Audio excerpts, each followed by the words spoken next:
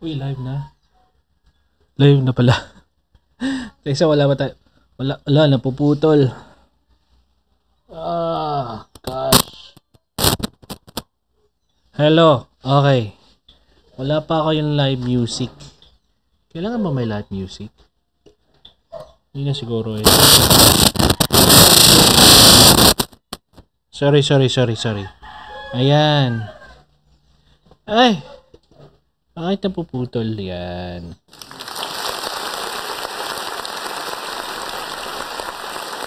Ano may problema yata sa audio ko? May problema ba sa audio? Check muna tayo. Check. Check. Mic check. Ha? Sa YouTube ko naka-live. Check.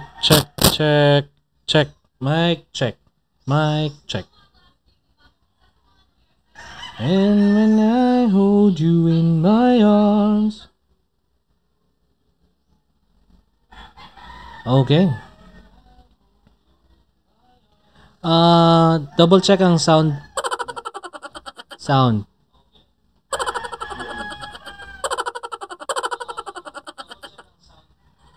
Kanang may sound effects. Sound effects meron? Oh, okay. So, background music na lang tayo. Hello po, good afternoon from Bacolod. Yay! Bel Alilane. Hindi ko alam kung paano i-pronounce yung last name mo. Lagay muna tayo ng background music, no? Kasi parang boring na naman ko lang background music. Wait lang ha. Wait lang. Lagyan natin ng background music. On natin. There you go. Nagko-connect ba? Parang hindi nagko-connect eh. Okay lang ba walang background music? Baka kasi makapiright tayo eh. Sige, start na tayo. Nagpuputol-putol talaga eh. Wait lang ha. Nagpuputol-putol yung anyhow. Sige, as you can see on the screen, on your screen, syempre yung mukha ko. Tsaka yung ito, nasa kabila. Kabilang screen. Ay, ito ba yun? Ito yun. Ayan, actually, Hi, this is Dudu dito and welcome to my channel. Ikaw ba yung isa sa mga taong yamot na yamot kung bakit sobrang hirap makakuha ng passport appointment sa DFA? Malapit na ba ma-expire yung passport mo, especially OFW ka ba? Stay tuned because I have tips and suggestions how to make your passport application appointment for some reason, I don't know what's really happening. Let's jump into it after this. Dapat nakikinig niyo yung screen. Kasi ito. Ayan. Mga kadibuners, isa ako dun sa mga taong inis na inis. Hello, dahil Miss sobrang ilang makakuha okay na ba? ng passport Kinig appointment sa DFA. Ilang araw ko din itong pinagtuunan ng pansin, and I will share my experience how to make it simple and easy for you. But I must admit, mga kadibuners, kailangan mo talagang mag-abang when magiging available or i-open ng DFA ang slots for your appointment. And sabi nila, kasi pumunta ako sa DFA, sabi nila 5 times a day nilang ino-open yung slots for certain weeks. So, be patient lang mga kadiduners. Ano ba yung dapat mong i-expect before ka mag-book ng appointment? Guys, let's all admit that we are all affected by this pandemic. And not all offices of DFA are open 100%. Nang dahil sa sobrang dami nag-a-apply at magre-renew ng passport, humihina at nagda-down yung... Okay. Ilan na ba yung mga viewers natin? Meron na tayong 4 viewers. 4 million viewers. You know, guys, just to set an expectation, the reason why I'm playing my video is just because I've been receiving a lot of questions, which is paulit-ulit. And hindi naman ako naiinis. I mean, may mga ganun talaga eh. I mean, if hindi kayang maintindihan ng isang video, then we have to elaborate, no? Kailangan natin na siyang, guys, elaborate. The reason why I'm playing my old videos, my previous videos about DFA, how to get a passport appointment in 15 minutes is because, yeah, I've been receiving a lot of, questions, answers. I've been receiving a lot of questions, and I want to discuss, I want to elaborate more para mas malinaw sa atin, no? Now again, before I start, I just want to inform you guys that I'm not hired. I am not really from DFA. All the information that I will be relaying to you guys is all for my knowledge, yes, and experience, and I want to share to all my subscribers and viewers about what to do, what I can suggest, and also there are questions that I may not answer. You don't have to worry. I will have to park all those questions. I will have to call, possibly visit DFA to get all the answers for you. But and also meron ding mga questions na very complicated. Hopefully masagot ko. Hopefully masagot ko. So meron na tayong 7 viewers, guys. So ipa-play ko muna tong ito to. Medyo ipopost ko lang siya ng konti, paputol-putol para at least ma-elaborate natin, okay? So nandito na tayo. Play natin. Play the video. Yung system ng DFA. Para tong piso fare ng Cebu Pacific, nilang share my experience how to make it simple and easy for you. But I must admit, mga kaditoners, kailangan mo talagang mag-abang when magiging available or i-open ng DFA ang slots for your appointment. Yun. Kailangan mo talagang mag-abang kung kailan mai-open yung schedule ng DFA. Based on experience kasi, it's not all the time. Hindi porke merong isang date na inalat ang DFA, inopen nila for a certain week, open na siya for a certain week. So, the reason why I need to explain is just because, guys, limited lang yung mga slots na binibigay ni DFA per certain hour and per certain week o per certain schedule. Kasi kailangan din nilang ilimit yung number of heads, number of people, number of applicants na pumapasok sa office. And the reason is because hindi rin naman ganun kabilis, hindi rin naman ganun kabilis mag-apply, and hindi rin ganun karami yung employee ni DFA. So once they have open a slot for this certain hour, that means ito lang yung number of heads na pwede na lang makater per certain hour. Okay? Play the video.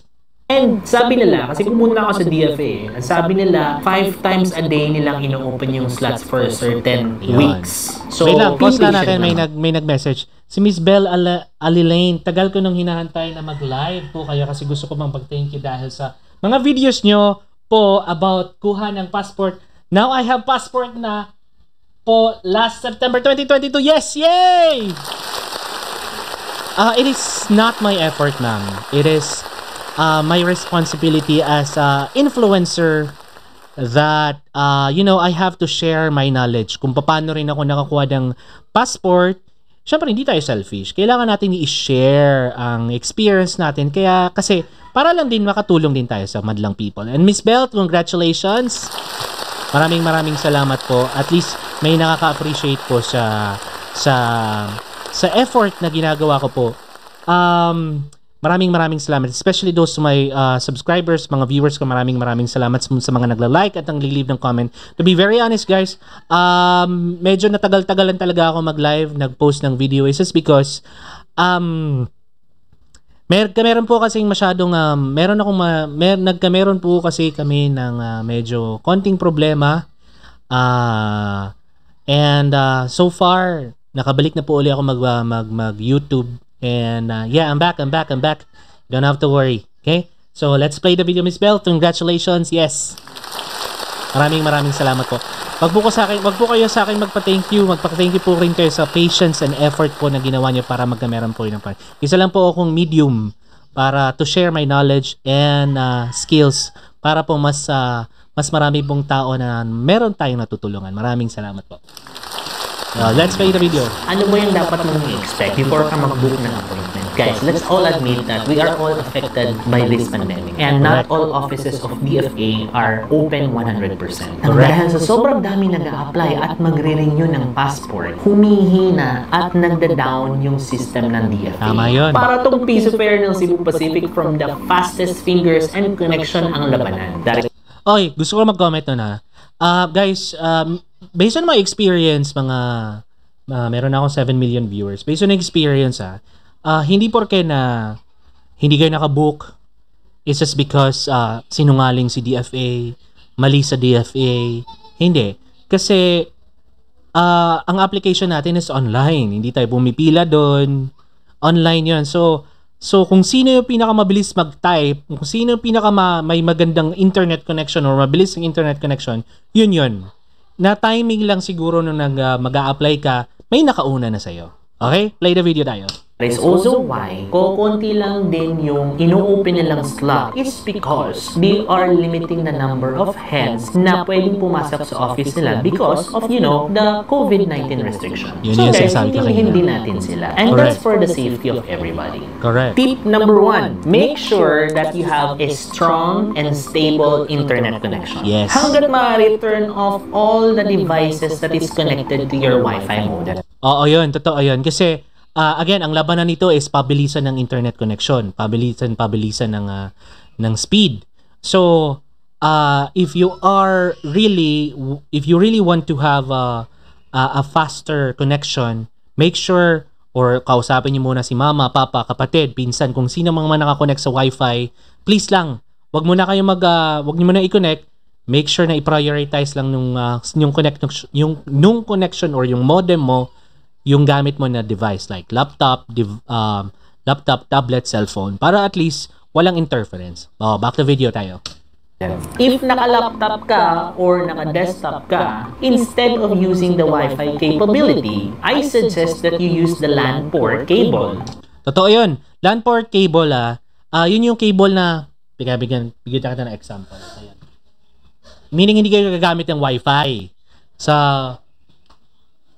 So usually applicable yon guys, mga computers lang. Computers. Kasi usually yung mga tablet, mobile phone, wala namang LAN port cable. Ito yung sinasabi ko sa inyong LAN port cable na kinakabit sa desktop or desktop or sa laptop. Ito yun. Kasi kung Wi-Fi or wireless yung gagamitin nyo, medyo magkakameron ng konting interference kasi nga wireless. Pero kung cable talaga yung ginagamit nyo guys, mas mabilis yung connection nyo kasi wired yun, di ba? Okay, back to video. Para at least mas mabilis yung connection mo. Tip number 2, bilisan mong mag-type. Yun. Isa rin, bilisan nyo na mag-type guys. Kasi kung mabagal talaga yung mag-type, again, paunahan to ng schedule, appointment, di ba? Kung mabagal kayo mag-type, kamusta naman na maunahan kayo? So, bilisan nyo mag-type. Kung sa tingin nyo hindi kayo mabilis mag-type, so you better ask your cousin or anyone or a friend perhaps who can do the encoding for you. Okay?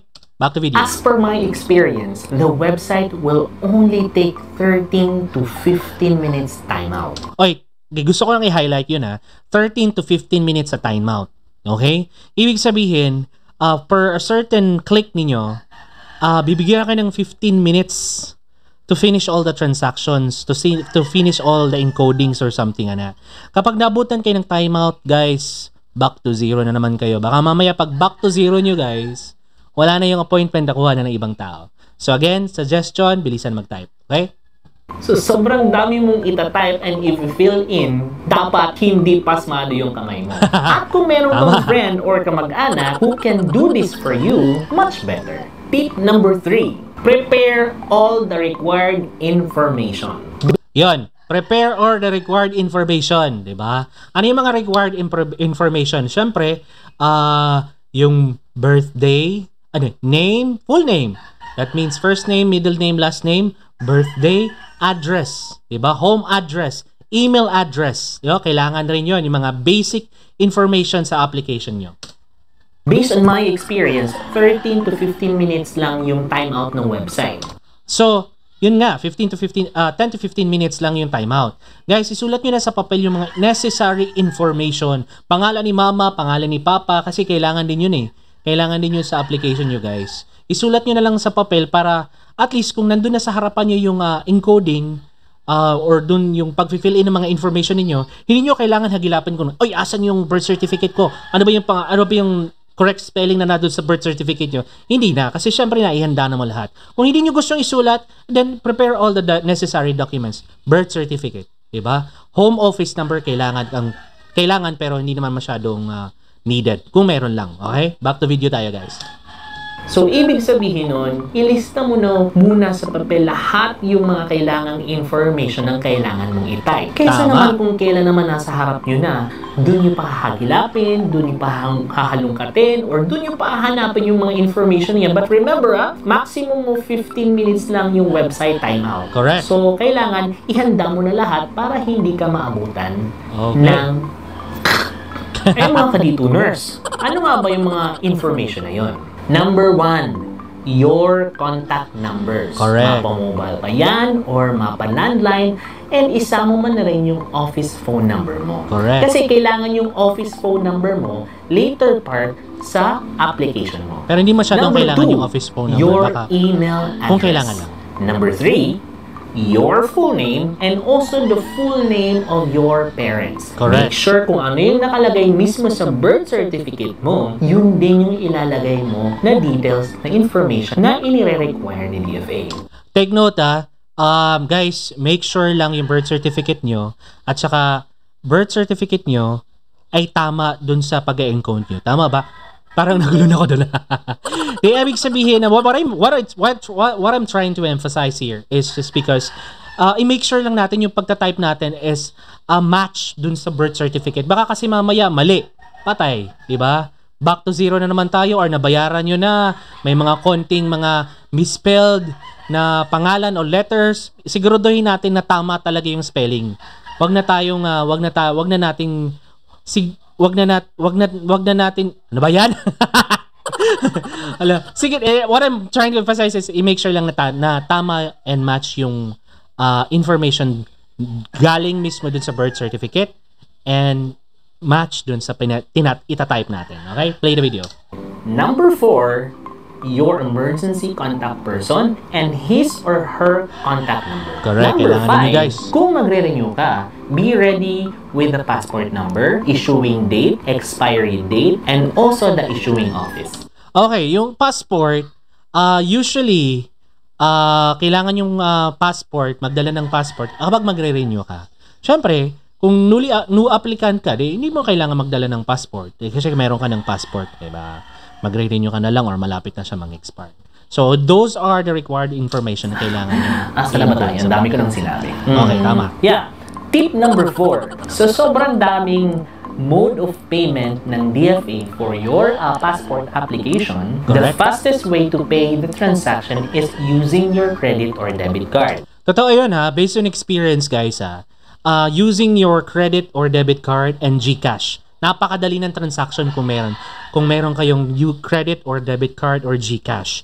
Kasi kung dun sa bayad centers kayo pupunta para magbayad, guys, it will take time para magland yung payment nyo dun sa bayad center, and also it will take time para magland yung payment nyo from bayad center going to DFA account. Okay? So, sinuggest ko to is just because that's the easiest and the fastest way for DFA to confirm your payment. Back to video. But make sure that it has a sufficient amount before you make a payment. Siyempre naman, kung debit card, meron kayong debit card, wala namang laman, kumusta naman? Magiging success pa ba yung payment? Siyempre, hindi. At saka yung GCash nyo rin guys, dapat may laman din. Kina-clarify ko lang Okay, back to video tayo. Again, 15 minutes lang maximum yung timeout. Kung wala ka namang credit card or debit card, the second best and the fastest way to pay the transaction is through GCash. Correct. Tip ko lang sa inyo guys, make sure sufficient yung amount, and also, i-check mo muna kung down ba yung GCash or not. Tama. Para dire-diretso ka na sa jackpot. Tip number 5, review and take a screenshot. Correct. Guys, Gusto kong i-highlight yung review and take a screenshot Kasi not all the payment transaction will be successful. When I say successful, nakuha nyo yung application code nyo.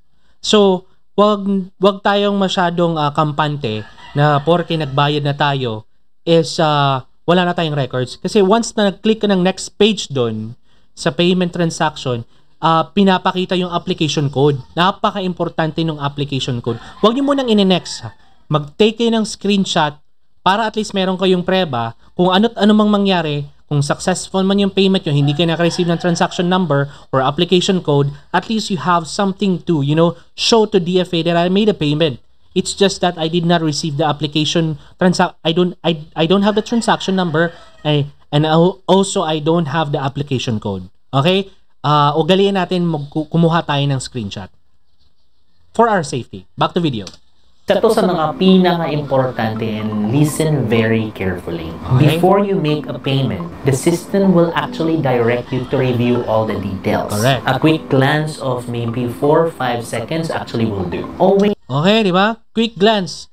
Make sure all the information that you have encoded on your application, make sure accurate, tama ang spelling mismo. Okay? Klaro tayo doon, ha? Please make a habit to do a screenshot para hindi nyo nalilimutan yung appointment date nyo and also the payment transactions that you made. Tip number 6.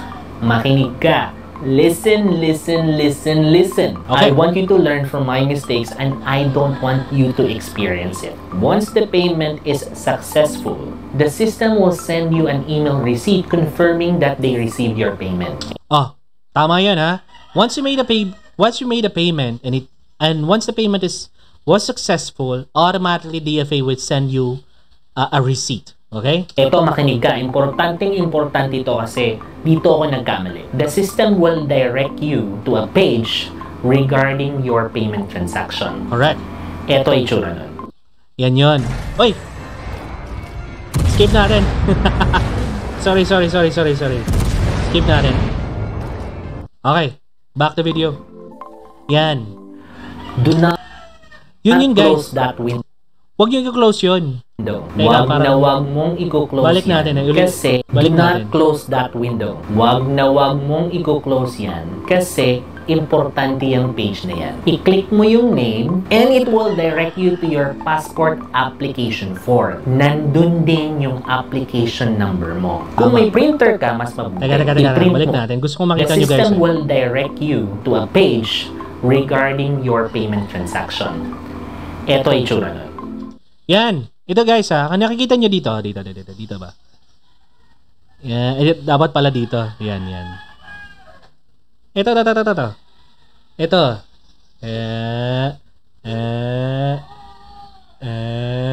Yan. Guys, huwag nyo i-close yan, ha. Oh, kasi minsan may delay sa pagsasend ng email confirmation or application code sa DFA. Huwag nyo muna i-close yan, guys, ha. Ito mismo. Yung may pangalan na yan, pangalan ko yan. Pag clinic nyo yan, automatically magda-direct yung page sa application form na in-encode mo.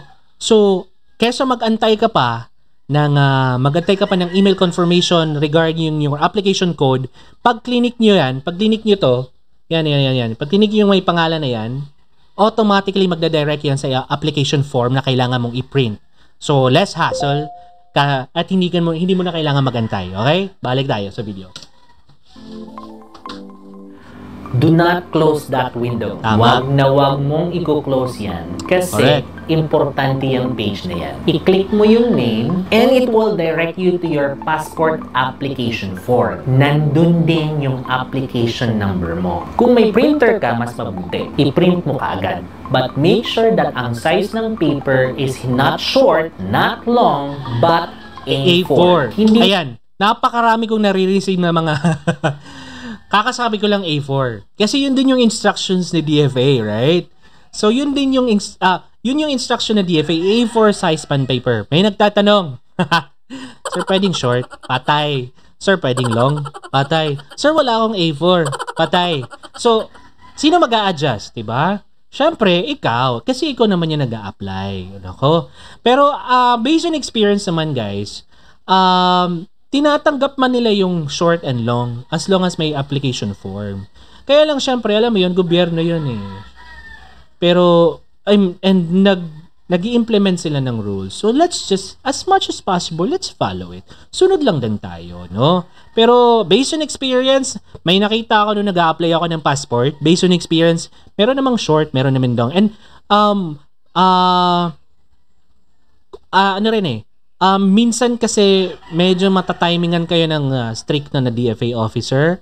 Pag talaga na-timingan kayo ng ganun, o bakit hindi to A4? Nako, mahihirapan nga, maghahanap pa ng may A4 size bond paper. What if walang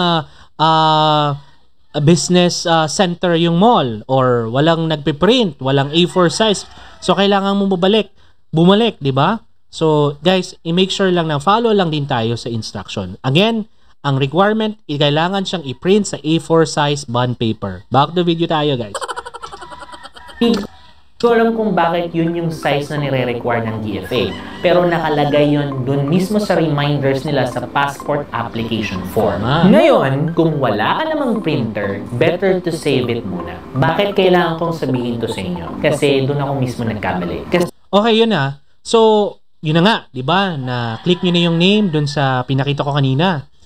Kung wala naman kayong printer, save it on your file, 'di ba? Para at least kung wala naman kayong printer, pwede niyo mapaprint sa iba kaysa mag-antay kayo ng email para lang dun sa application form na merong application code niyo. Promise, mas mabuti 'yon na handa tayo, mas mabuting safe tayo kaysa dumating yung point na kailangan mong pang magantay. Minsan kasi hindi perfect yung system, so para less hassle din tayo. Okay, back to video. Kasi yung system ng DFA, minsan hindi isinesend yung email or application form sa email mo. So, nakakadagdag yun sa hassle, nakakadagdag din yun sa delay. Paano kung malapit na yung appointment mo? Doon ka pa magkarakara. Get my point? Yun. And additional tip mga kadituners. Eto inis na inis talaga ako kasi 5 kami dito sa bahay na mag-a-apply ng bagong passport at saka magre-renew. Isa ako sa magre-renew. So, instead of getting an appointment individually, kasi it will take time, kasi nagkakaubusan nga I opted to choose the group booking. Guys, mind you, I don't know what's really happening. Every time I chose the group booking, the system always crash and redirects you to the appointment. Yan guys, based on experience yun kasi 5 kami mag-apply ng passport noon. So, para less hassle, syempre, makakuha na ako ng application for 5 packs, 5 heads or 5 applicants. Kapag kliniklik ko talaga yung group booking out, nagre-refresh yung system. And mind you guys ang advantage ng group booking is just because makakakuha kayo ng appointment for a certain slot. Di kayo kaagad. Pero ang tanong niyan, what if may problema kasi sa system ng DFA or nagka-crash or may problema sa browser, may problema sa internet speed, di ba? Paano yun? So, yun lang yung advantage. Kaya lang kasi ang advantage din ng group booking is just because kapag once successful na yung application nyo, kung ano yung primary email na ginamit nyo, in-encode nyo, ni-register no, dun isa-send yung 5 applications.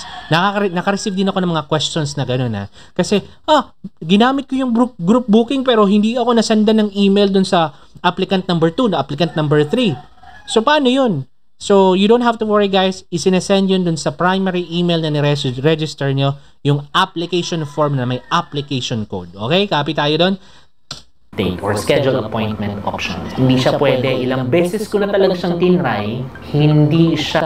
Wait lang guys so far meron na akong 10 million viewers Baka may mga questions kayo guys. Please I will have to pause the video and I will have to cater all your questions. Okay?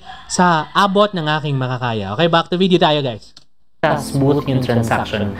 Baka siguro sa sobrang dami ng information kailangan mong i-encode, nagka-crash yung system ng DFA. And disadvantage yun dun sa mga group booking. Kasi, alam mo yun, nagkakaubusan na nga So, paano kung iisa-isahin mo pa yung 5 transaction mo or 3 transaction or more than 1 transaction mo? Hindi mo na makukuhaan yung iba kasi kada isang transaction 15 minutes. Tama yun disadvantage yun sa group booking. Again, ang timeout is 10 to 15 minutes. What if 5 kayo? Tapos ang bagal mo pa mag-type, di ba?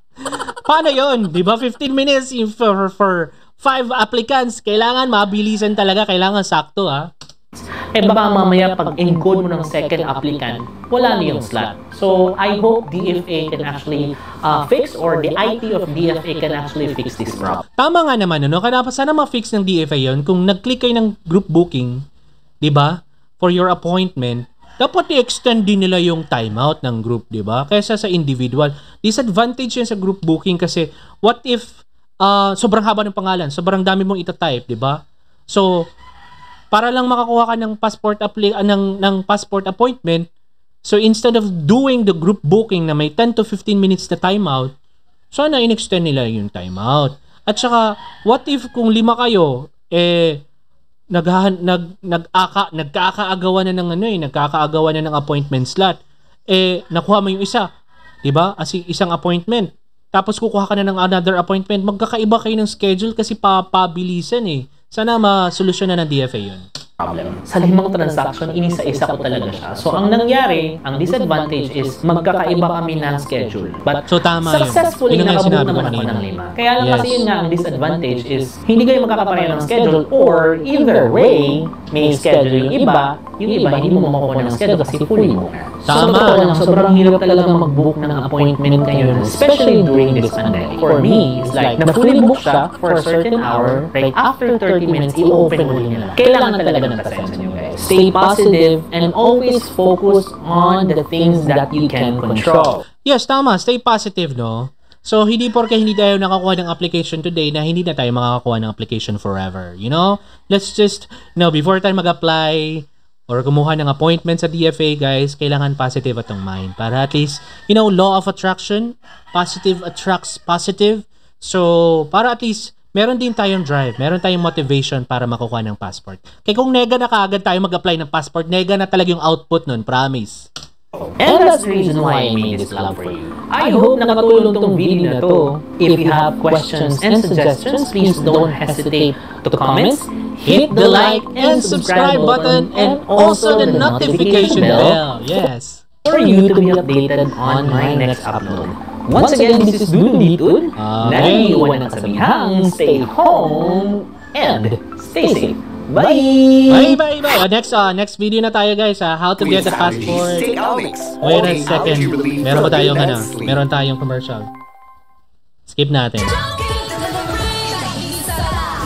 Yun na nga, guys, since nagka-commercial pa naman. So, I hope nakatulong yung first part na yun. Ito naman tayo next video na tayo, guys, Ano ba ang mga requirements? The requirements. Na dalhin kapag meron ka ng confirmed appointments. Balik. Hi, this is Dudong Ditun and welcome to my channel. Ano ba ang mga requirements na kailangan mong dalhin kapag meron ka ng confirmed appointments sa DFA?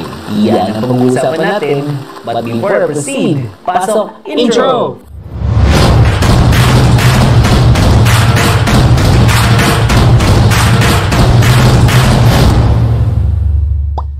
Guys, maraming salamat dun sa mga nag-inquire at nag-comments, and most especially dun sa mga nagbigay ng compliments regarding dun sa previous content ko sa tips and suggestions how to make an appointment with DFA in 15 minutes. At dahil dyan, ang dami pa rin talaga nagtatanong dun sa mga documents and identification or ID na ina-accept ni DFA. Correct. Bago ko Tama simulan, guys, iba yung new applicant sa renewal. Pag Tama. sinabing new applicant, that means hindi ka pa talaga nakakapag-apply ng passport sa DFA.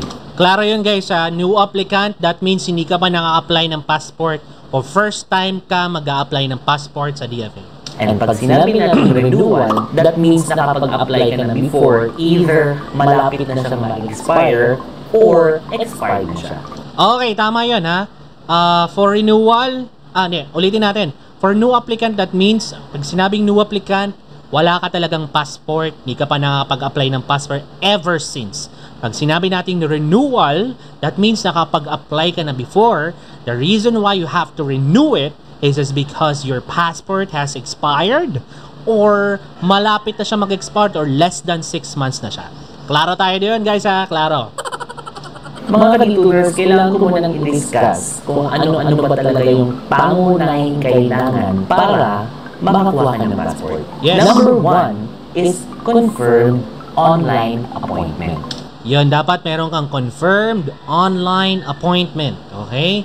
So, pag sinabing confirm online appointment, pwede po ba mag-walk-in? Hindi, kaya nga online, di ba? Online ka mag-a-apply ng appointment before DFA. Meron din namang mga walk-in, okay? Later, di-discuss natin yon, another video na natin yon.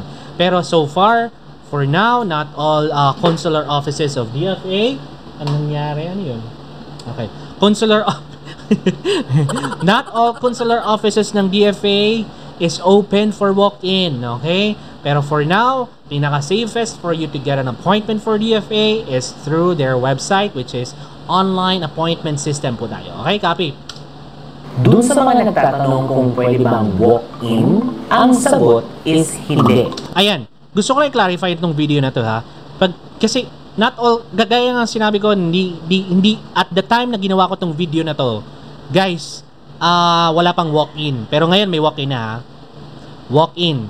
Pero hindi lahat ng applicant pwedeng mag-walk-in. May mga certain qualifications na pwede lang mag-walk-in or mag-courtesy lane. Nagsimula yan starting nung nagkameron ng pandemic. Kailangan mo talagang mag-apply online bago ka makakuha ng passport sa DFA. Correct. Paano yung mga minors, yung mga senior citizens, yung mga infants, yung mga babies?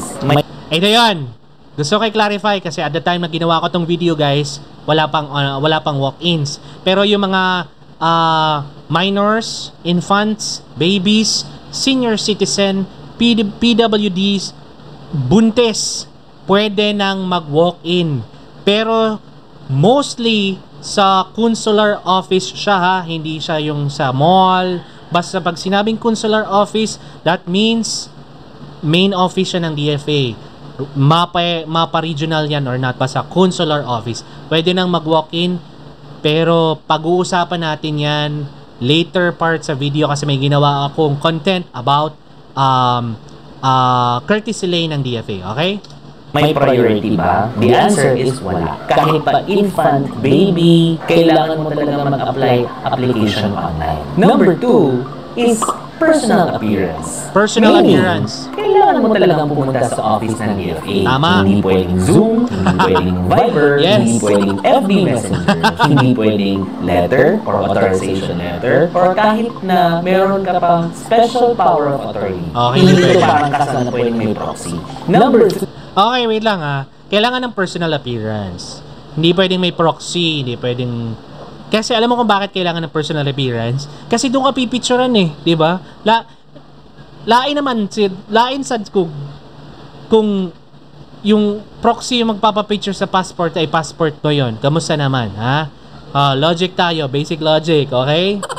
3 is accomplished application form. Yan yung sinabi ko kanina. Yung accomplished application form na sinuggest ko na, guys, do not close the window. Once you're done with your payment, you just have to click your name and automatically this application form, yan, application form na yan, lalabas yun kesa magantay kayo ng email confirmation.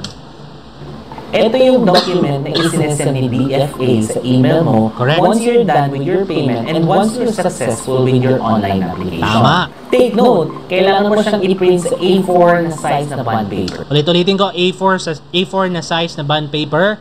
Baka mamaya may magtatanong na naman ulit, pwedeng short, pwedeng long, wala akong A4 na. Yun po yung requirement, and as much as possible, i-follow natin yung requirement, Kaya kayo nag-a-apply, hindi po si DFA ang DFA ang nag-a-apply, okay? Copy? Copy. Number 4 is the original and photocopy of your birth certificate from PSA. Original and photocopy. Yeah? Ulitin ko. Original and photocopy of your birth certificate from PSA. Sir, pwede po ba yung NSO? Yes, pwede yung NSO. As long as it is readable, untampered, hindi gusot. Diba? Pwede ang NSO. Diba? Later, di-discuss ko sa inyo guys, ha? Later. Ito yung birth certificate na kinukuha natin sa PSA na sometimes color green or sometimes color yellow. Doon naman sa mga married and kailangan yung gamitin yung... Oy, may nag-message si Tropa Storia. Hindi ko alam kung bakit hindi tinanggap yung NSO nyo eh. Kasi ako mismo yung... Ewan ko lang dun sa situation na nangyari sa iyo Mr. Tropa Storia. Aha naman promise nimo atong adjust August. Meron na silang memo nilabas para sa Oh, okay. So, hindi na siya pwede. As per Tropa Storya, hindi na daw pwede ang NSO. Kailangan na latest copy ng PSA. Tama po ba, sir? Sir, maraming salamat po. Maraming salamat sa update. Meron na palang nilabas na bagong memo ang DFA. So, bawal na ang NSO. Okay, copy? Okay, copy po, copy. Apelyido ng asawa niyo. Pero wait lang, sir. Wait lang, sir. Promise. Ano po yung promise? Sir, Tropa Storya, ano po yung promise? Baka mamaya nalimutan ko po eh. Please, update niyo po ako. Kailangan nyo ring dalhin yung authenticated marriage certificate from BSA. Mga kaibigas, kung sa tingin ninyo na hindi nababasa, hindi klaro, at malabo yung authenticated birth certificate nyo from BSA, kailangan nyong kumuha ng kopya mismo sa local civil registrar ng birth certificate nyo. Yun yung birth certificate na kinukuha nyo sa City Hall. Bakit ko kailangan sabihin to sa inyo? It's just because kailangan kasi ni DFA na siguraduhin na tama yung spelling at tama yung tao and details na ilalagay dun sa passport nyo. Tandaan nyo na mas mabuti pang handa tayo. Starbucks? Wait lang po. Sir, parang I think I am actually waiting for your Teka, naalala ko yun. Naalala ko yun, sir. Nag-message ka, sir, sa akin. Kasi hindi ko alam yung hindi ko alam yung saan ko isa-send yung GCash. Yun. Ang sabi ko po yata nun is karang kindly message me with your GCash number para masasend ko po yung pan Starbucks. Yes. Pero kung hindi ko pa nag-email. Sir, wala po ako nare-receive na email meron akong promise eh. Nag-email ako sa inyo dati. Wala po ako everyday po ako nagbabasa ng email. Sige, sir. Sir, paki-email po ngayon po. Magkano bang venti ngayon? 200 yata, 250 ang venti ngayon. Sige, email niyo po sa akin yung number niyo, yung GCash niyo, sir. Sir Tropa, promise. Email niyo sa akin, tapos isa-send ko sa GCash. Copy? Okay na tayo? Sa promise ko, sir. Kailan pa ba yan? Wala talaga, promise sir, wala talaga ako nare-receive na email, ha? Well, anyhow, sir, email po dudongditon@gmail.com and pakilala po kayo po si Tropa Storya. Tapos para ilagay niyo po yung name nung GCash niyo at saka yung GCash number. So later sa live session po natin, isasend ko po yung pang venti. Yay! Venti. Magkano po venti ngayon? 200? 200 bang venti ngayon, Ben? Starbucks, pinakamalaki. Ang alam ko, 200 yata eh. Pero sige po, Sir Tropa, promise please, as we speak, can you send me an email, pakilala po kayo, sabihin nyo po, kayo po ay si Tropa Storya, para isasend ko po yung promise ko. Okay? Para diretso na tayo sa Q&A. Okay. Pasensya, wala talaga ako na-receive na email. Kesa naman nandun na kayo sa office ng DFA, kailangan yung pang bumalik just to secure this document. And number 5, at ang pinakahalina na napakarami kong tanong na na-receive, identification or yes. ID. Ano ba yung mga identification or ID na kailangan mo i-submit upon appearance? Makinig kayo guys, ha? Number 1 is SSS ID. Correct. Number 2, GSIS ID. Correct. Number 3, UMID ID. Correct. Number 4 is LTO or driver's license ID. Correct. Number 5 is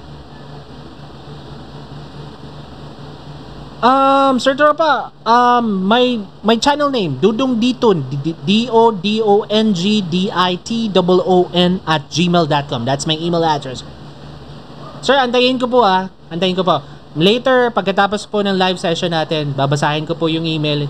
Expect ko po yung email niyo, promise. PRC ID. PRC Ito ID. yung ID na kung Correct. saan kung makapasa ka sa board exam Sir, walang problema. Basta ikaw. or board exam, such as mga doctors, nurses, engineers, lawyers, at marami pang iba. Number 6 is the Philippine ID. Ito yung national ID na kinuha natin recently. Okay, wait lang. Speaking of Philippine ID, guys, pag sinabing ID, that means yung card mismo. Hindi pwede yung Philippine ID na nasa papel. Dapat card mismo. Kaya lang maraming nagrereklamo sa Philippine ID natin or national ID natin kasi sa sobrang daming demand, parang yung sa akin nga, no? Yung sa akin nga, mga Kaditonatics, 2 years na, wala pa rin sa akin. Yung may nauna pa sa akin, naka-receive sila ng paper. Pero, again, yung application natin sa DFA, tinatanggap ang national ID pero hindi yung papel, yung card mismo. Okay? Number 7, at yung pinakamadaling makuha ang ID is the postal ID. Number 8, postal ID. Guys, gumawa ako ng content about how to get a postal ID. Siguro magla-live session ako about postal ID. Kasi marami rin ako na-receive mga questions Kaya hindi na ako pwedeng gumawa ng same content lang din. Kasi paulit-ulit lang din naman So mas maganda, gawin natin ganito. Reaction video tayo, elaborate natin kung ano talaga yon, and then para at least mas malinaw sa ating mga viewers. Kagaya nga po nito, si Sir Bato or Ma'am Sir Tropa Storia. Dati tinatanggap ang NSO pero as per the latest update memo daw, as per ni Sir Tropa Storia, hindi na daw tinatanggap yung NSO. Okay? So mas maganda meron tayong interaction with the viewers para at least mas maganda yung information dissemination natin. Information dissemination. Okay, back to video. Senior Citizen ID. Number 9, OWA e-card. Ngayon, paano kung nakapag-apply ka na dun sa mga ID ng mga nabanggit ko, wala pa sa iyo yung card, only the claim form or claim stub. Pwede na ba yun sa DFA? Ang sagot, kaya nga ID, sinabi ba nila na claim form or claim stub? Ibig sabihin nun, card. I mean, identification card, hindi form. Sir Tropa Storia, right after the video, I will have to check my email and I'm expecting your email na po. Kung nakasend na po kayo, sir, maraming salamat. And pasensya na po, wala po talaga ako na-receive na email. Buti na lang po nag-live ako para at least yung mga promise na hindi ko natutupad ko ngayon. Pasensya na po. Okay, going back to video tayo. Ngayon, kung wala pa kayong na-receive na identification card, that means wala kayong choice, kundi kailangan mo mag-antay para makuha yung ID na yun. Klaro tayo doon, Okay. Number 10 is the voter's ID. Voter's ID. Tinatanggap ni DFA kung wala pa yung voter's ID nyo. Speaking of voters ID, guys, voters ID. Kasi dati tinatanggap yung voter certificate supported by NBI or police clearance. Pero as per the latest memo, hindi na nila tinatanggap yung voter certificate. Kasi before, tinatanggap nila kahit hindi galing sa Intramuros or main office. As long as galing siya sa regional offices ng COMELEC. Kaya lang, sa sobrang daming namemeke daw. Oy, pwede na! Oy, napakagaling naman! Tinatanggap nila yung voter's certificate. Wait lang. May bagong information po tayo ngayon galing kay Sir Tropa.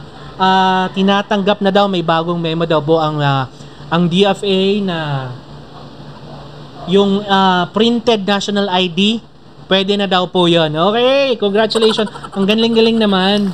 Sana ganyan yung mga viewers ko ngayon, no? Sana ganyan, very interactive and very informative, no? So, klarihin natin, guys, stop muna tayo sa voter's ID. Yung sa national ID, kasi before, hindi nila tinatanggap yung printed, yung nasa papel. Pero as per the latest memo, ang latest update daw po, galing kay Tropa Storia, pwede na daw po yung printed na national ID. Napakagaling. Maraming salamat, sir. Number 11 is the PNP. Okay. Balik tayo dun sa voter certificate. Hindi na tinatanggap yung voter certificate. Klaruhin ko lang ito alam ko po to, sir. Bawal na yung galing sa regional offices. Kasi sobrang daming namemeke, sobrang may alam mag-Adobe, pinepeke na po talaga yung voter certificate. So, tinatanggap po yung voter certificate basta galing siya sa main office sa Intramuros. Pero from regional office, coming from regional office, hindi na siya tinatanggap. Ang tinatanggap lang na voter certificate is coming from the main office, which is sa Intramuros. Maraming pong salamat. Permit to carry firearms outside residence. Number 12 is the Airman License. Number 13 is the Seafarer's Record Book issued by Marina, but it must be issued February 2020. Okay, it must be issued February 2020 onwards. May nagtanong sa akin yan, dalawang tao. Sir, bakit po hindi pwedeng before or prior February 2020? Yun po yung requirements nila, ha? Follow lang tayo sa requirements. Onwards. Number 14, dun sa mga minors na wala pa talagang ID but only school ID, pwede naman. Eto, may issue rin yan eh. May mga bagong update din yan sa school ID. Okay? Basta below 17 years old, okay? School ID. May mga schools Bisaya. May mga schools ngayon na may mga schools kasi na hindi pa updated yung ID system nila kasi nga nagka-pandemic or something ganyan. Pwede naman, i-present nyo lang yung existing school ID nyo, pero dapat supported siya ng enrollment certificate. So, saan kinukuha yung enrollment certificate? Kinukuha po yan mismo sa registrar's office ng school. Dapat may selyo, may dry seal ng school, at saka mag-prepare din po kayo ng isang 2x2 picture. Okay? However, it should be the latest and valid identification. Wait lang, may message si Sir Storia. Pero kung need nila ang assistance for voter certificate, sir, willing ako mag-assist nila basta naalang authorized letter. Oh, okay. Meron na tayong voters certificate assistance. All you gotta do is to message Tropa Storia, capital TROPA, space STORYA. Pero kailangan lang daw niya ng authorization letter. Okay? Authorization letter. You just have to check on the comment box. May nag-offer ng voter certificate assistance. Message niyo lang po si Tropa Storia. However, it must be supported by certificate of enrollment with photo of the minor and with dry seal ng school. And ang pinakahuli, number 15, is the latest and the valid passport. Ito kailangan ito kapag magre-renew ka lang ng passport. Oh, naulit ko na yun. Sa mga hindi ko nabanggit na ID such as STING ID, NBI clearance, police clearance, barangay clearance, guys, huwag nyo nang pilitin. Hindi na yan tinatanggap ni DFA. Okay ha? Klaro tayo doon ha? NBI hindi na tinatanggap ni DFA as your primary ID on your passport application. Dati tinatanggap yun noong unang panahon, kailangan ng NBI clearance. Pero there are some instances that the DFA officer may require. Pag sinabing may require, pwede, pero hindi ibig sabihin applicable yan sa lahat. Like say for example, hindi na nga pala pwedeng galing sa sorry, kasi dati yung sa voter certificates coming from regional office, that should be supported by NBI clearance. Pero ngayon, since sabi po ni Tropa Storia, hindi na daw tinatanggap sa regional office, so hindi na pwedeng NBI. Teen ID, hindi po tinatanggap. Ano ba? PhilHealth ID, hindi na rin po tinatanggap. Marami pa. Tama si Tropa Storia. Supporting document lang kasi yung NBI. So that may the DFA officer may require as a supporting document, but that does not mean NBI clearance is your primary ID on your passport application. Tama? Okay. Pag-ibig ID hindi rin tinatanggap yung multi-purpose pag-ibig na ID hindi rin tinatanggap. Ano pang masasabi niyo pa, Sir Tropa Storia? Yung pag-ibig ID kasi since government din wait lang, tagal naman ng applause. Yung tama si Sir nabubulol tuloy ako. Tama si Tropa Storia, yung pag-ibig may be a supporting ID pero not a primary ID kasi issued by the government din naman yung pag-ibig ID pero hindi siya tinatanggap as primary, pang support lang talaga siya. Okay, copy?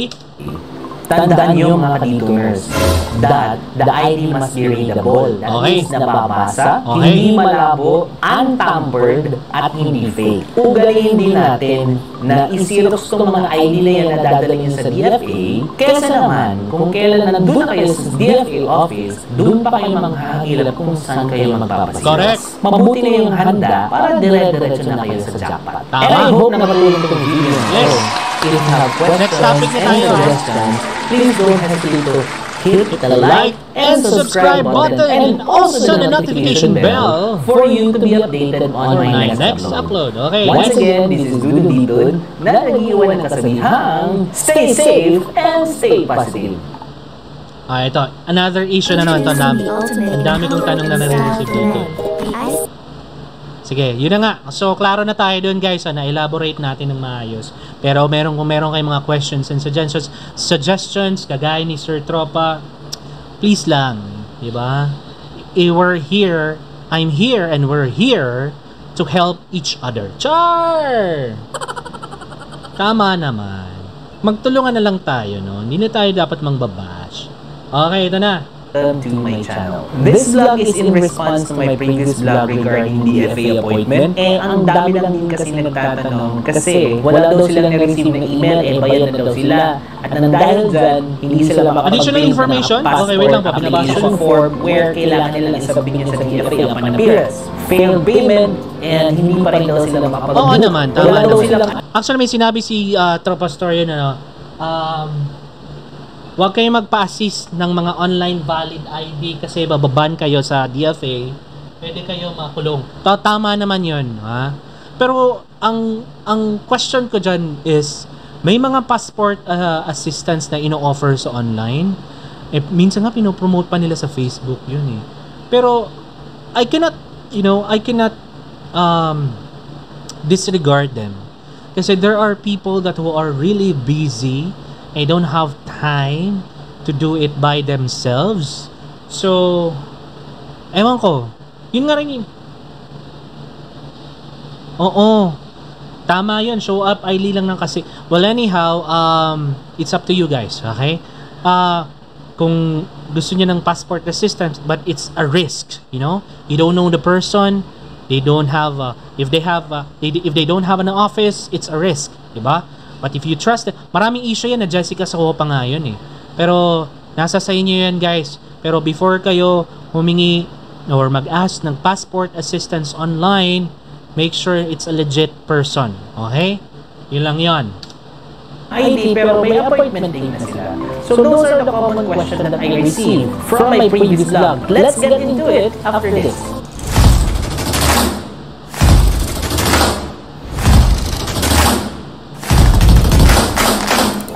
Guys, maraming salamat dun sa nanonood sa previous vlog ko about DFA appointment, tips and suggestions how to get an appointment for Tama yun, legit check muna. Sobrang dami na talaga nagtanong.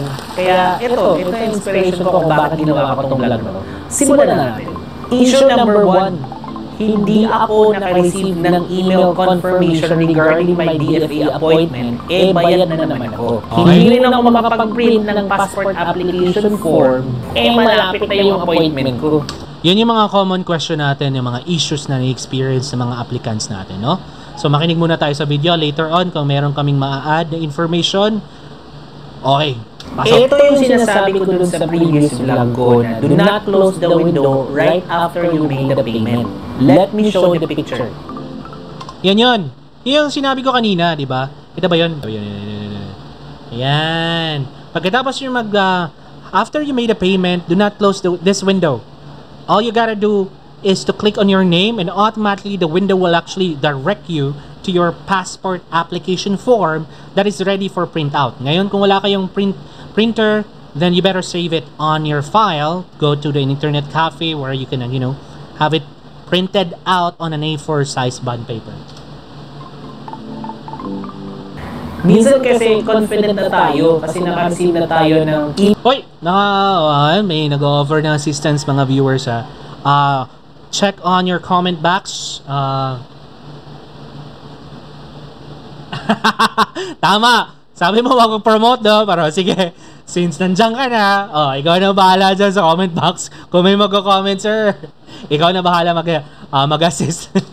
Email confirmation regarding our payment. And so we are expecting that right after that, DFA will send the email confirmation right then and then. Ang hindi natin alam, minsan kasi down ang system ng DFA, nade-delay yung email confirmation. Correct. And we end up panicking, cramming, kasi malapit na yung appointment date natin. Okay, check natin learning experience. After you made the payment, do not close that window. Click on your name.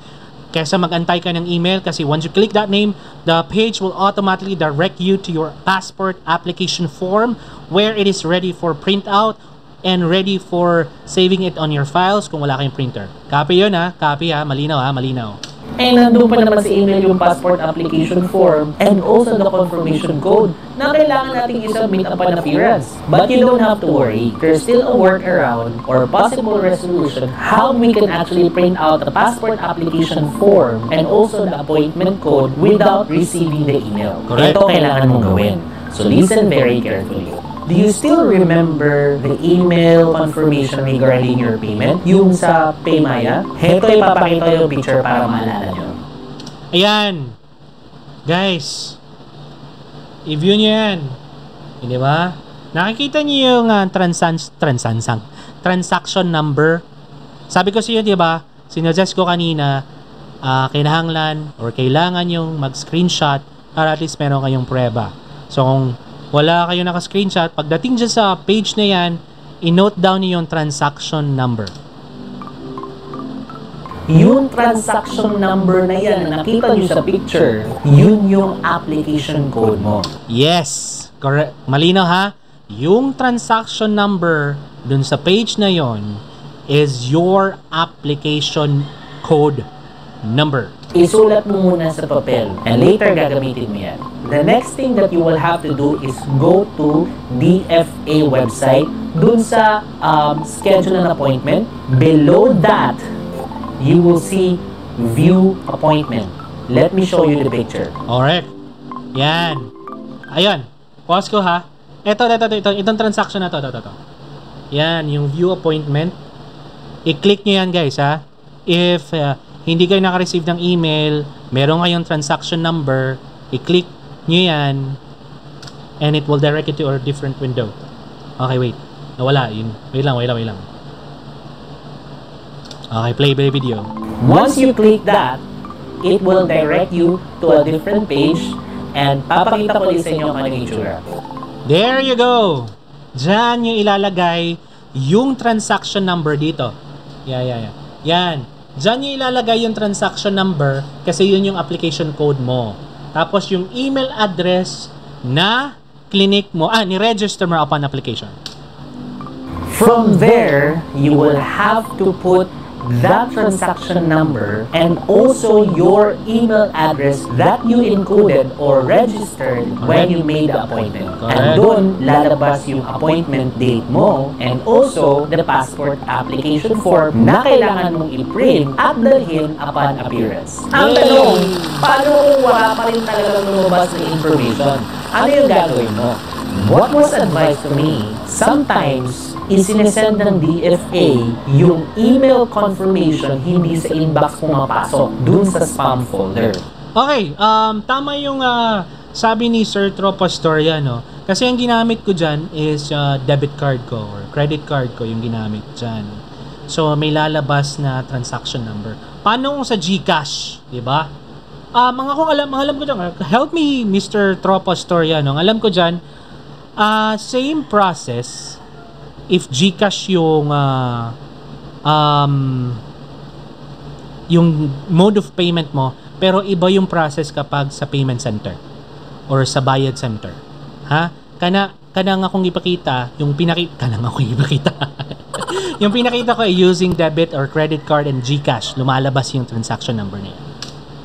So, sometimes, check din natin yung spam folder. Malay nyo, nandun yung email confirmation code mo. Minsan kasi, kailangan din natin mag-antay. Pero ang sabi ni DFA, usually, the email confirmation is sent 24 hours before your appointment date. Paano kung less than 24 hours, wala ka pa rin na-receive na email? I have to cut the video. yung sa GCash kasi yung sa GCash kasi guys, walang transaction number. Tama si Tropa Storya doon. Walang transaction number. However, if sa GCash yung gagamitin nyo, it's like this. People should know the process as to when the payment will actually land on the Bayad Center system and will land on DFA system. Okay? So, as per the DFA confirmation, if Bayad Center yung gagamitin nyo as mode of payment, it will take minimum of 3 days, maximum of 5 business days. When you say business days, hindi kasama yung Saturday, Sunday. So that means from Monday to Friday. It will take minimum of 3 days to 5 business days before the payment will actually land to DFA system. Okay? Once DFA system received your payment from the Bayad Center, that's the time you will receive your email confirmation that includes your application form with your application code. Worst is that even if you did not receive your email, you still have to go for your appearance. Kailangan mo pa rin talagang pumunta sa DFA, bibigyan ka nila ng 30 days extension. Bibigyan naman pala ako. Okay, tama siya doon. No, iba ang process sa GCash, sir. You should email to DFA. Yes, sa GCash, sir, same din. Nung nagbayad ako ng application ko through GCash, automatic nag-email sila eh. Promise. Kaya nga sinasuggest ko po dun sa video na it's better to use your credit or debit card and GCash. Is ewan ko lang ngayon kasi mas updated po yata kayo. Kasi nung ginamit ko yung GCash, automatic nag-send sila. Well, anyhow, what I'm trying to emphasize here is through the Bayad Center po. Ng 30 days extension. So, bakit kailangan mo pang pumunta doon sa DFA? Kasi they will have to put a note on your application that you are given a chance to extend it in 30 days. Okay, wait. Depende yan eh. Yun na nga yung point. Yun na nga yung sinasabi ko sa inyo guys na not all the system has a perfect system. Okay? Sometimes due to the bulk and the demand and the number of applicants eyeing for an appointment, nagba-backlog. Promise, nade-delay talaga yung pagsisend ng email. So, minsan check natin yung spam, minsan nandun din yun. Well, anyhow, going back to video. Kung walang note, walang extension. Doon dito, what if meron akong extension? Diretso na rin ba ako pupunta sa DFA? Yung extension na sinabi dito, like say for example, within 24 hours, hindi ka pa rin talaga nakaka-receive ng email confirmation about your appointment. Well, that's the time, the first thing to do is to call or email DFA. Now, if they did not respond immediately, you still have to go to DFA office from where you made an application. Kasi from there, kailangan mo syempre magpakita pa rin ng proof na meron kang payment na nangyari. May payment kang ginawa, may appointment kang binayaran. Pakita mo yung proof. That's the reason why guys, sinabi ko sa inyo na ugaliin natin mag-screenshot para at least magkinaunsa o namang mangyari, meron kayong proof na nagbayad kayo. Ngayon, within 24 hours, hindi pa rin kayo nakaka-receive ng confirmation code guys, kailangan yung pumunta sa DFA. Okay? Supported by your proof of payment. The reason why you have to go there is because they will put a note. Okay? Note na bibigyan kayo ng extension na 30 days. Okay? Gaya ang sabi ko kanina dyan sa video na yan, guys, without the note, then how can they identify if you went to DFA? How can they identify that you are given an extension? That's the question. Diba? So, follow tayo sa instructions. Okay? Copy? Ang sagot, hindi. Once you are given an extension of 30 days, DFA will give you a specific email for you Ulitin ko yung tanong, guys, reschedule an appointment. And from extension of 30 days, DFA will give you a specific email for DFA. Kasi they will have to put a note on your application that you were given a chance to extend it in 30 days. Kung walang note, walang extension. Doon dito, what if meron akong extension? Diretso na rin ba ako pupunta sa DFA? Yan. I have to pause the video. Hindi ka pwedeng dumiretso sa DFA. Kasi once they put a note on your application, they will give you a specific email. Yung specific email na yon, kung matatanong nyo naman, is yung email address from where your office, from where you apply an application. Mali. Yung specific email, ulit. Yung specific email na yon is the email from where you made an application. Okay? Ang sagot, hindi. Once you are given an extension of 30 days, DFA will give you a specific email for you to reschedule an appointment. Yes. So, bibigyan ka ng specific email, kailangan mo makikoordinate sa kanila sa email. Okay, nakuha ko na yung application form, meron na akong application code. Kailan po ako pwedeng mag-apply? Syempre, you state your specific date para at least ma-check din nila kung pwede ba kung full na ba kung available pa ba yung date na gusto mo or hindi. Doon ka makikipag-arrange sa email sa application date mo. From there, sila ang magbibigay ng schedule para sa inyo. Ang dami mga follow-up question, no? Pero issue number 2 na tayo. Doon dito, failed payment, hindi ako makabook ulit. The question is, nabawasan ba yung account mo? If yes, and then you may need to secure a proof na nabawasan o na-chargean yung bank account mo. Tama. Or any proof na nabawasan talaga yung bangko mo, yung Gcash mo, na pwede mo ma-justify para ma-validate din ng DFA yung transaction mo. And once validated, then you will be given another 30 days extension for you to reschedule your appointment. Ngayon, kung failed lang talaga yung payment mo and hindi ka naman nabawasan, well, there's nothing to confirm. All you got to do is to check with your bank, maybe insufficient yung balance, or maybe down yung system ng bank mo, or whatever payment channel that you have chosen.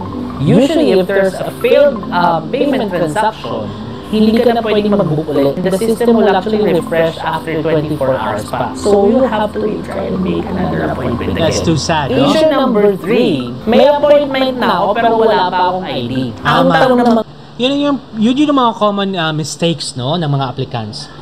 Kasi nagmamadali silang kumuha ng mag-apply ng passport pero wala pa na silang valid ID. Hindi rin naman ganun kadaling kumuha ng government-issued ID, di ba? It will take time, kagaya ng national ID. Postal ID, depende yan sa location. Voter certificate, may assistant si Sir Tropastoria. I mean, voter certificate, galing pa siya sa Intramuros. Hindi na siya pwedeng galing sa regional offices nila. So, before you apply for a passport, and make sure you have a valid ID to support with, di ba? Kasi naman, bakit ka naman nag-book ng appointment wala ka naman palang ID? Kasi nga baka pwedeng NBI, police clearance, o barangay clearance, pwede na. Mga kaniloners, hindi acceptable na ngayon yun. Tama. Kung ano talaga yung nakalagay mismo dun sa list of valid IDs ng DFA. Yan yun, yung list ng valid IDs ng DFA, nakalista na yan ha. And diniscuss ko na yan kanina, di ba? So, yun lang talaga yung padayon ka. Huwag na natin ipilit. However, huwag kayong mag-alala. If you have confirmed appointment and yet you still does not have any valid IDs for you to comply, you still have to go to your appointment. Yan. Hindi ko sinabi na, hindi ko ina-emphasize dito, sige mag-book ka na lang ng appointment kahit wala kang valid ID. Kaya bibigyan naman ako ng extension ng 30 days. What if yung within 30 days hindi mo pa rin nakukuha yung ID, di ba? Kamusta naman? Because DFA will... sabi ni Tropastoria, ang voter certificate daw na galing sa Intramuros may take 2 weeks lang daw, sir, maximum. Incomplete, basta kompleto lang sa authorization letter. Okay, copy. Also give you 30 days extension for your appointment. And if hindi ka pa rin makakomply after 30 days, I'm so sorry to say this, but the payment that you had is not refundable. Okay, non-refundable. may nag-comment kasi sa akin no, na saan mapupunta yung bayad ko na hindi ko naman na sir, nasa contract po yun. Sa kauna-unahang page po ng application nyo, may terms and conditions. So, before ka nagbayad na, before ka makaproceed na, tinik mo po yung terms and conditions. That means nag-agree ka po dun na kung ano mang pwedeng mangyari sa application mo or hindi mo napuntahan, non-refundable po yun. Naka-stipulate po yun sa terms and conditions. And I think that's it for now. Okay. I hope nakatulong tong video na to. Next na tayo. If you have questions and suggestions, please don't hesitate to put some comments, hit the like and the notification bell for you to be updated on my next upload. Yay! Once again, this is Rudy Dito. Hanapin natin. Stay home and stay safe. Bye! Okay, babalik tayo doon. Channel ko.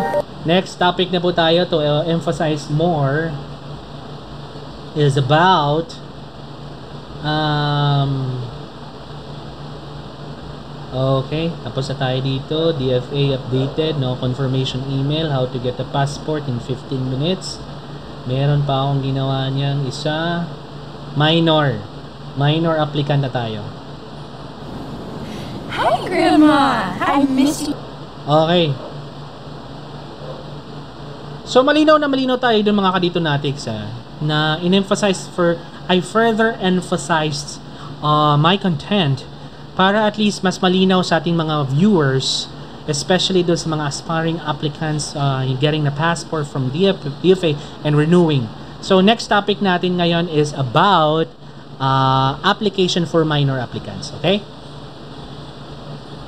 Welcome to my Okay, channel. let's listen to the Paano video. mag-apply ng passport kung minor ang aplikante? Kaya huwag na nating patagayin. Pasok intro!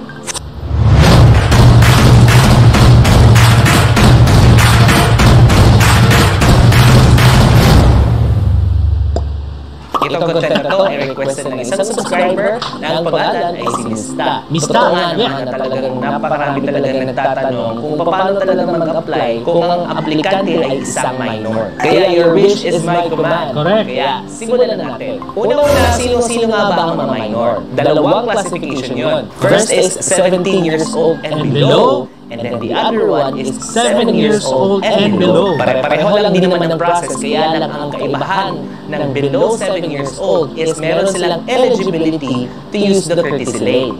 Ibig sabihin nun, pwede silang mag-walk-in at Tama. hindi na kailangan mag-abang sa napakailap na schedule availability sa online appointment system. Gumawa ko ng content about courtesy lane and ilalagay ko yung links sa description box para may guide kayo. Correct. Ano nga ba yung mga core requirements sa pag-apply ng isang minor for passport application? Correct. Number 1 is confirm online appointment. Same lang din. Number 2 is accomplish application form. Same lang din. Number 3 is personal appearance ng minor applicant at ng magulang o authorized guardian na kasama sa pag-apply. Okay. Balik tayo doon minor applicant. Yan personal appearance ng minor.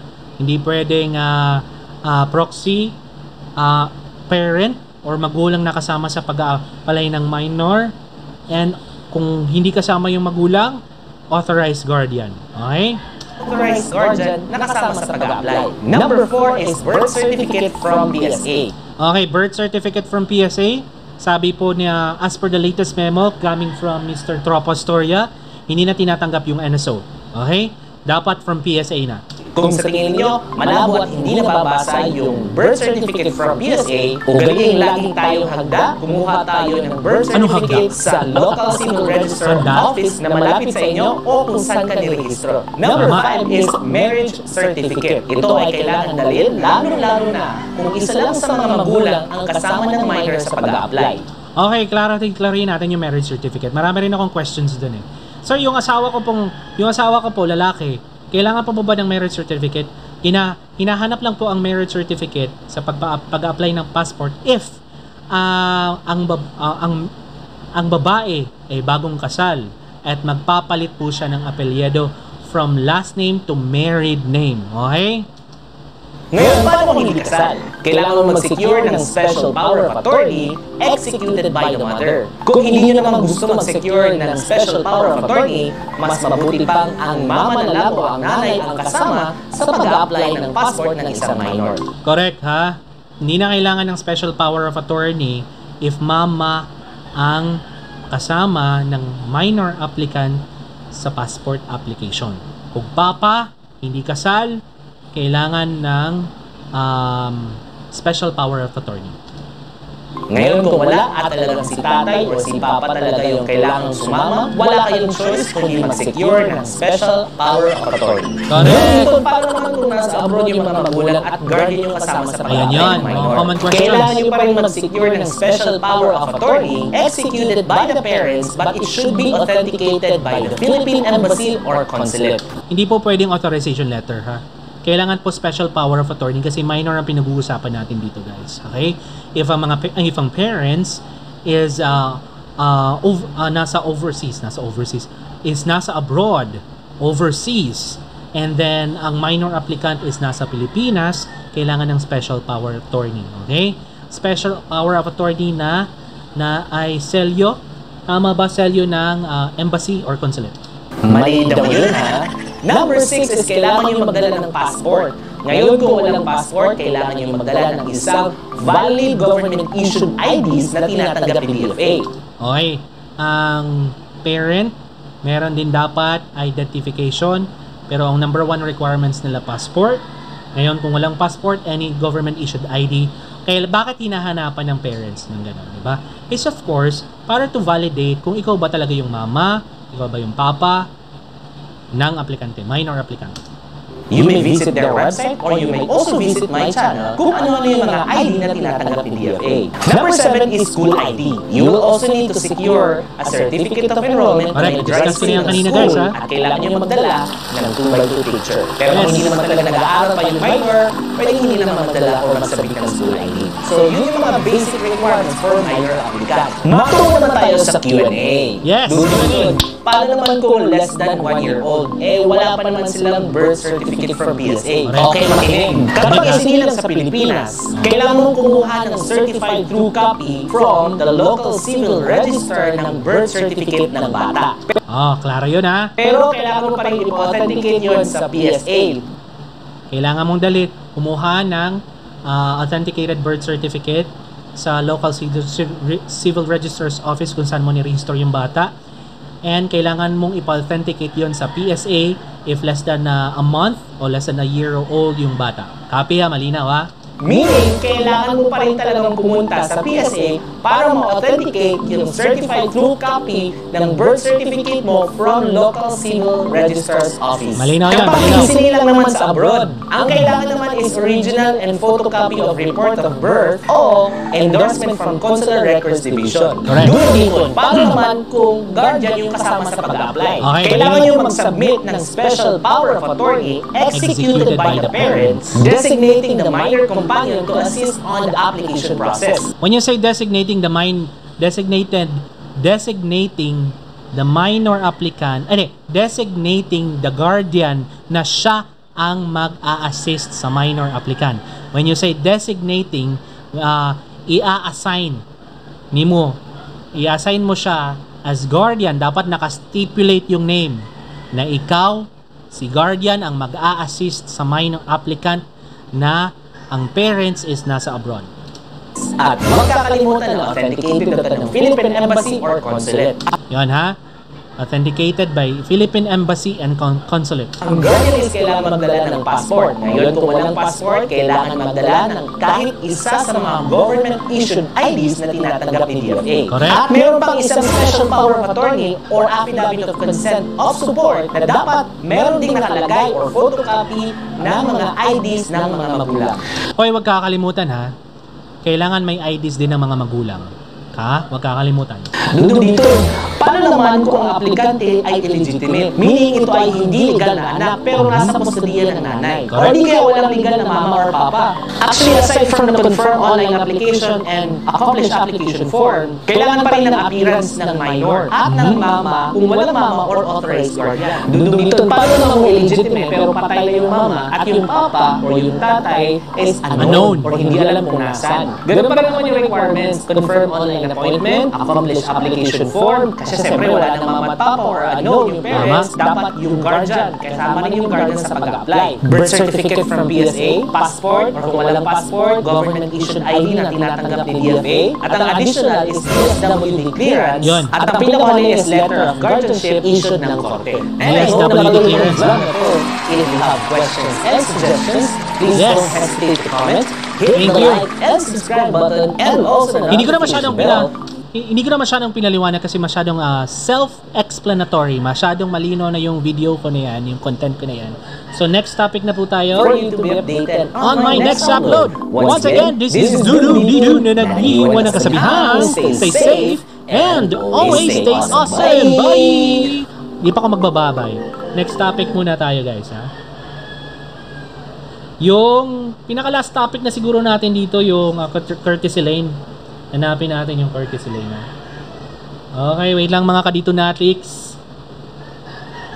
Dito natics, courtesy lane. Okay, ito na. Paisa-isa sa paggamot. Magbayad flu. Welcome to my channel. Welcome to my channel guys. Ito na talaga yung pinakahihintay ng mga madlang people dyan kasi DFA is now accepting walk-in applicants.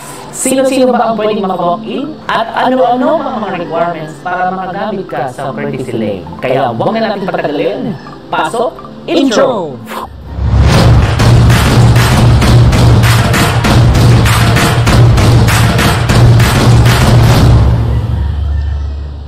Simula noong March 14, 2022, open na ang courtesy lane ng DFA. Pero mga ka-tuners, ito ay pwede lamang doon sa mga vaccinated applicant. Ngayon, wait lang ha. Vaccinated applicants. Okay? Ang courtesy lane dapat vaccinated applicants. Kung kasama niyo yung minor is unvaccinated or hindi pa vaccinated, as long as yung parent na kasama niyo or guardian is vaccinated, pwede na rin. Okay, klaro tayo dun ha. Ang courtesy lane, they only accept vaccinated applicant, but kung ang minor applicant na gagamit ng courtesy lane ay unvaccinated, dapat ang guardian or ang parent ang nakasama sa pag-apply is vaccinated. Malinaw yun ha? Again, alam ko marami magtatanong nito, pwede bang hindi vaccinated? Hindi ka pwedeng mag-walk-in. Klaro tayo na. As per the website, ang open... Tropa Storya, pwede pakitakal ang apostle. Sir, if okay lang. Actually sir, gustong gusto ko na siyang gawa ng content, pero hindi ko alam kung pwede bang magdala ng camera sa pag-apply ng apostle. And I haven't experienced it yet, so I don't have much idea. But ang dami na nagre-request yan sir eh. Pero don't worry, since available na ako ngayon, I'm back in vlogging, so I will do my best to to tackle about apostle. Okay, back to video. lang na consular office ng DFA is only at DFA Asiana. Pero pumunta ako dito sa DFA Cebu and they said, open na ang courtesy lane ng lahat ng consular office. Guys, when you say consular office, main office, hindi po yung mga TOPS ba ang tawag doon? TOPS, temporary off-site something. Oh, pwede daw magdama. Anyhow, going back to video. No problem, Sir Tropa. Consular office at hindi temporary off-site ng DFA. Pero mga listeners, magtanong-tanong din tayo doon sa pinakamalapit na DFA office natin. Kasi baka mamaya ready na kayo, pagpunta nyo doon, hindi pala consular offices, hindi temporary off-site lang. Take note lang din mga listeners. DFA may only accommodate limited slots per day. Klaro tayo dan ha. DFA will only accommodate limited slots per day. Hindi ka basta-basta pwedeng pumunta doon at any time. Kasi as far as I know, they only accept 300 applicants. And paunahan talaga yan, guys. So kung pupunta kayo ng tanghali na, kamusta naman? Huwag ka naman mag-expect na may maaabutan ka pang slots. Mas maaga, mas mabuti. Sino-sino at ano ang mga requirements para makapag-walk-in ka sa DFA? Number 1, senior citizen. Sa mga senior citizen dyan, kailangan yung dalhin yung senior citizen ID nyo. Again, hindi po siya basihan ng muka. Basihan po siya sa senior citizen ID nyo. Okay? Copy? Bakit kailangan nyo pa magdala ng citizen ID? Halata naman kayo matanda. Kasi syempre, kailangan din i-validate ng DFA yun. Meron kasing senior citizen na hindi mo pang senior citizen at meron lang hindi senior citizen pero mukhang senior citizen. Ay, totoo yan ha. Totoo yan, guys ha. Meron akong kakilala na hindi pa siya senior citizen pero mukha na talaga siyang senior citizen. Maaga lang siyang nabulok. Pwede magsama ng isang aplikant ang senior citizen pero dapat immediate family member. Okay, immediate family member. Pwede magsama ang senior citizen, mag-apply ang kasama ng senior citizen, pero dapat immediate family member. Dapat asawa, anak. Anak, kapatid. Pwede ba yun? Kapatid? Hindi. Kapatid, pwede. Immediate family member man. Ulitin ko ha, isa lang ang pwedeng isama ng senior citizen. Sino-sino ba yung mga immediate family member? Yun ay asawa ng senior, kapatid ng senior, at anak ng senior citizen. Malinaw yan ha. Asawa ng senior citizen, kapatid ng senior citizen, at anak ng senior citizen. The rest, hindi na siya pwede. Klaro tayo doon mga kadito natics ha. Wala nang iba. May mga requirements ba na kailangan dalhin ng immediate family member? Yes, meron. Kailangan nyo magdala ng birth certificate na magpapatunay na immediate family member kayo ng senior citizen. Alam ko may magtatanong din yan sa inyo na pwede bang magdala ng hindi immediate family member? Ang sagot is yes. Pero dapat meron kayong proof of travel, gaya ng air ticket or hotel booking. So dapat magkasama kayo sa isang ticket or any proof na magkasama talaga kayo ng senior citizen. Pwede naman. Pero meron kayo dapat kanang proof. Pwede yung mga nurse, pwede yung mga medical escort, pwede yun. Hindi masyado na-clarify ng DFA as to what specific document yung kailangan mong dalhin. If companion ka. Or siguro yung barangay certificate na pwede magpatunay na magkasama kayo sa isang bahay at ikaw yung kasama ng senior citizen na nag-aalaga sa kanya. Okay, clarify tayo. Meron nag-suggest. Galing pa rin kay Tropa Storya. Yung walk-in applicants, they only accept 100 applicants. Okay? Hindi siya 300. Mali ako doon. Ang alam ko kasi 300. 100 applicants lang per day. Yung 300 is the applicants coming from online. That's why limited lang ang stocks. Number 2, persons with disability or PWD. Sa mga PWD, kailangan nyo dalhin yung PWID nyo syempre. Pwede rin magsama ng companion si PWD. Okay. Yung companion ni PWD, pero din mag-klaruhin ko ha, companion ng senior citizen, dapat immediate family, and companion ni PWD, dapat immediate family din. Okay? Either immediate family or traveling companion. Sa immediate family, it's either asawa, kapatid, or anak ng PWD. So, doon sa traveling companion, any proof na traveling companion kayo ng PWD. Parang pareho lang din sa requirements ng senior citizen. Number 3, pregnant applicant. Sa mga pregnant applicant, kailangan nyo dalhin yung medical certificate nyo. Kailangan nyo magdala ng medical certificate nyo ha. Kasi meron kasi mga babae na mukha lang talaga siyang buntis pero hindi naman siya buntis.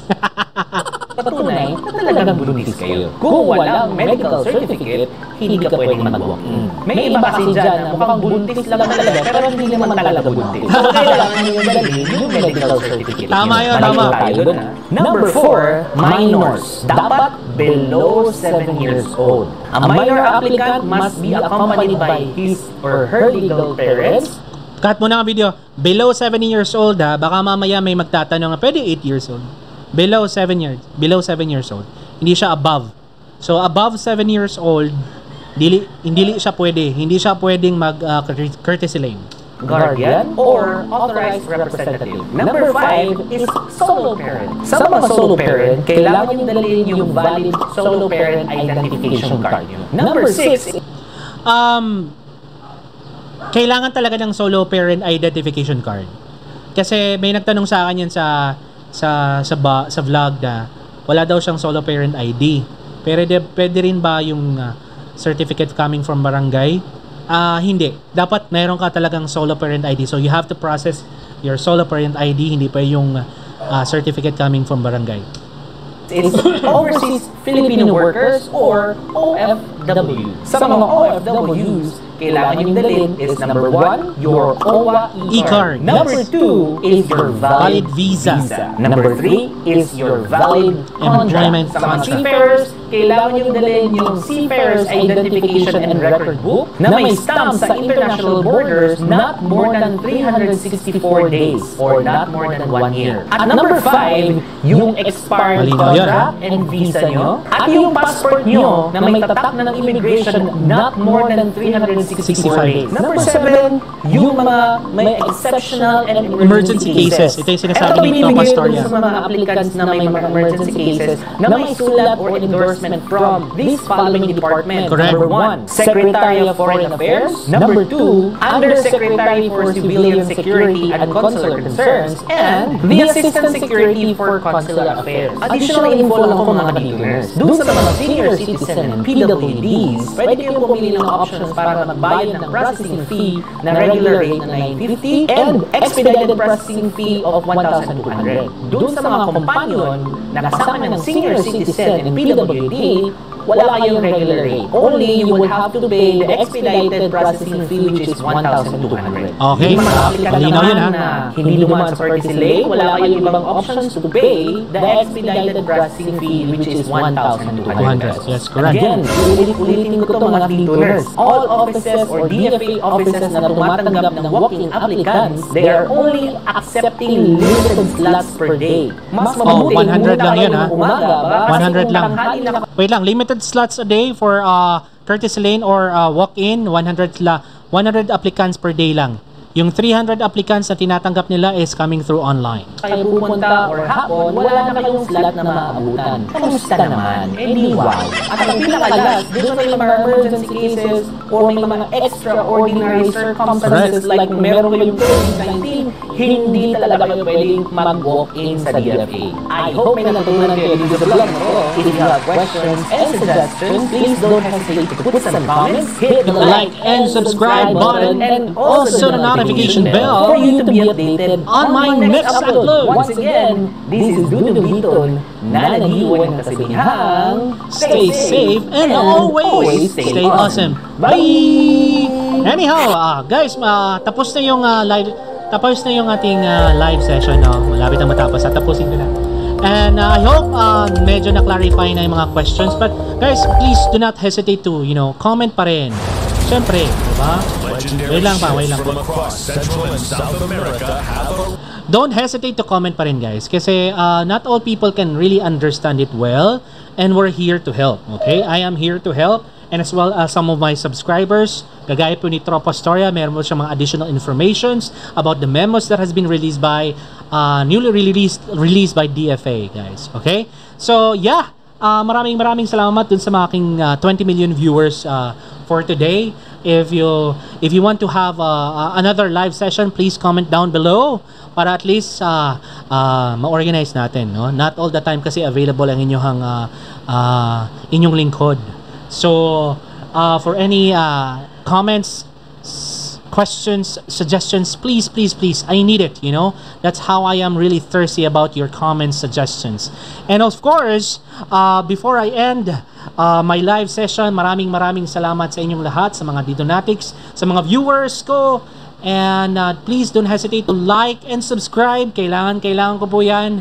Mas maraming subscribers, mas maraming viewers. And baka naman, pag may nanonood kayo ng mga content ko, please do not skip on the advertisements.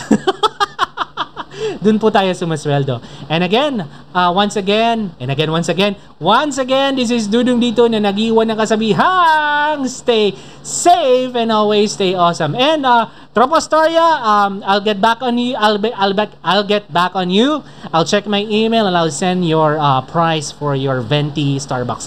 Okay? Bye! Ingat po kayo lahat! Bye-bye! Momo! Chup-chup!